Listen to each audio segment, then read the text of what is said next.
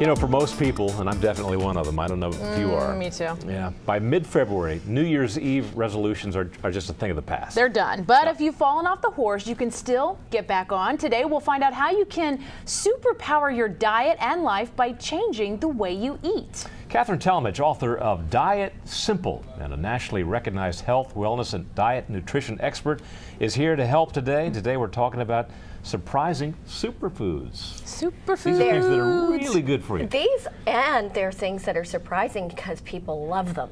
Okay. So we're talking chocolate, believe it or not. Love that. It's true.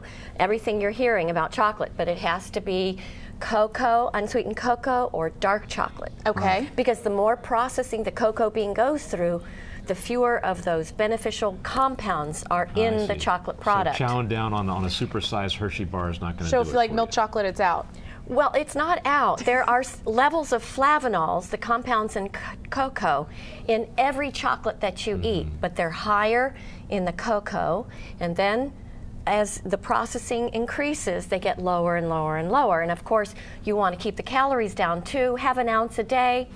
It relaxes the blood vessels, lowers blood pressure, has all kinds of positive effects for the heart. It's basically a little bit, not a lot. So this is an ounce a day. All in the sizes. It's interesting how many of these foods, which are, you know, in history or, you know, through tradition are considered to be aphrodisiacs, really, in fact, have certain properties. Absolutely. For centuries, cocoa has been used as a medicine. It wasn't until the 1500s when Europeans discovered it that they started adding fat and sugar to it to make it a chocolate dessert. And then about 10 years ago, a Harvard scientist found these Indians in Panama who lived on this stuff and had very low blood pressure.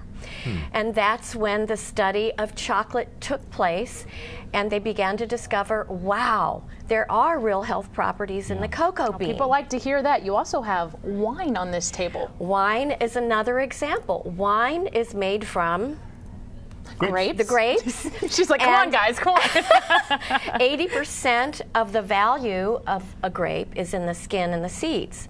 And so red wine, being mashed with the skin and the seeds, has the maximum amount of nutrients and compounds that actually help the heart, improve blood flow, reduce blood clotting, have all kinds of benefits for the heart, maybe reduce inflammation.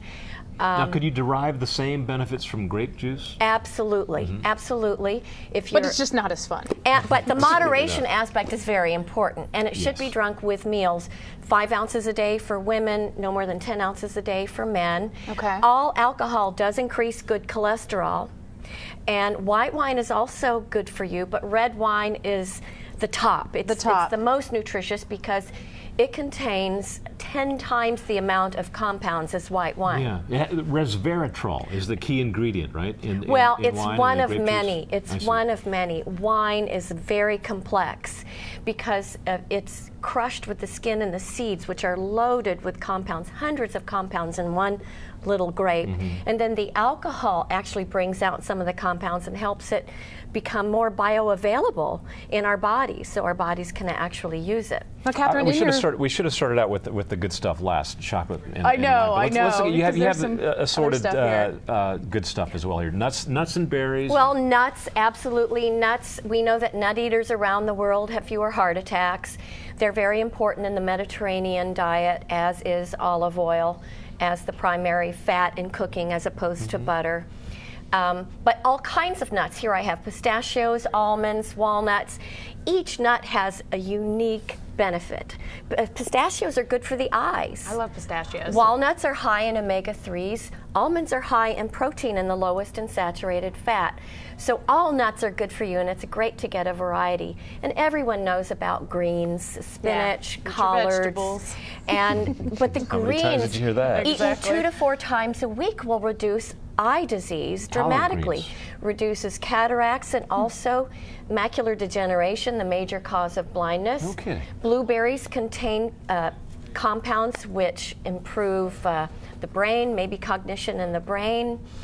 Of course, people who eat more cabbage and broccoli and foods in that family get more cancer. Over there, right? Is that what? Soybeans reduce heart disease. We know it reduces cholesterol.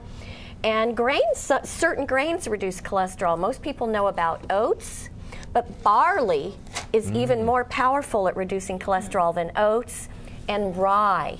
3 grains reduce cholesterol: oats, barley, and rye. Interesting. In your book, Katherine, you talk about eating salads and different things. You say eating salad for lunch could help you lose 36 pounds a year. Let's see what else you have here. For frozen dinners, you say eating 4 frozen dinners a week could help you lose 18 pounds? Yes. Figure that one. I always thought frozen foods maybe not as good for you, but well, research shows when people make small changes that they can live with, these changes are more likely to last. And that when you add fruits and vegetables to your meals, you can naturally feel more full for fewer calories.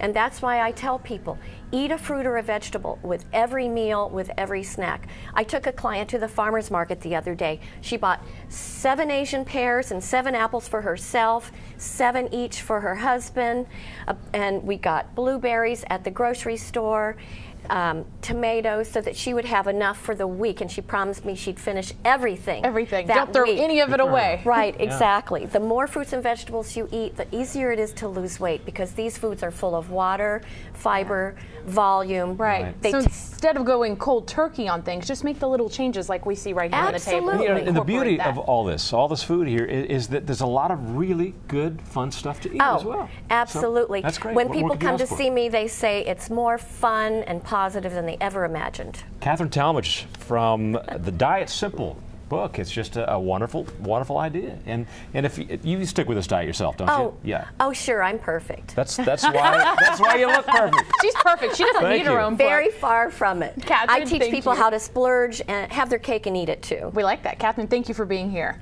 Up next on Let's Talk Live, the benefits of a good massage are endless. We'll find out how beneficial they are in our sponsored segment with Massage Envy. From Jennifer Hudson's big win to the debut of U2's new song, everybody is talking about the Grammys.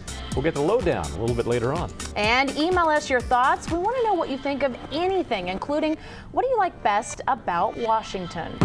Small, good community, convenience, good people, all those things.